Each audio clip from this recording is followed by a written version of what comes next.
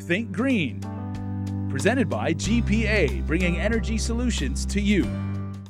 When you get your August power bill, you might see a jump in numbers. The Public Utilities Commission increased the Levelized Energy Adjustment Clause, LEAC, or what's more commonly known as the fuel recovery charge, on your statement. Now the impact,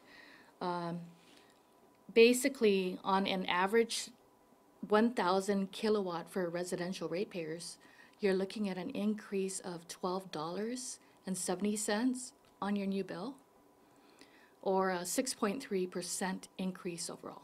Guam Power Authority veteran Vanessa Cepeda says there are ways to help balance the cost for consumption in your home, even with the latest increase. Cepeda explains the need for residents to learn when to unplug, as even the most ordinary home appliances can be draining your energy and your pockets.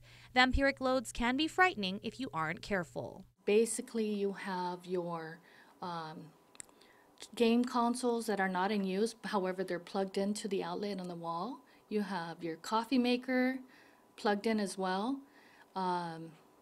microwave, cell phone chargers just plugged in but not charging anything. Basically, collectively, they will draw power, and if it's not in use, basically unplug it. If you have an extra TV or some other electronic device or appliance you don't switch on too often, you should consider unplugging it entirely until the next time you actually use it. Also, plug into power strips, which allow you to toggle the power flow on and off. You can control the power usage of clusters of devices so they're not consuming electricity when you're not at home. Even using a light switch that turns power outlets on and off, if you have one, accomplishes the same end with even less effort. Setting your computer to sleep mode or turning off your game console instead of leaving it paused for a long period of time could lead to bigger savings. You can also make upgrades to more energy-efficient appliances like air conditioning systems with the Energy Sense rebate program. And finally, Cepeda says by monitoring your power consumption, you can control your power consumption.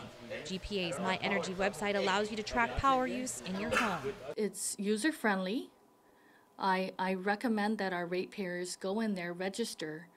That way they can monitor their consumption, know what's being turned on, how much consumption is being used on a daily, and take advantage of that so they could better control their consumption.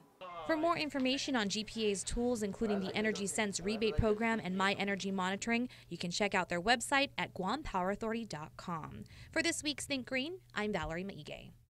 Think Green. Presented by GPA, bringing energy solutions to you.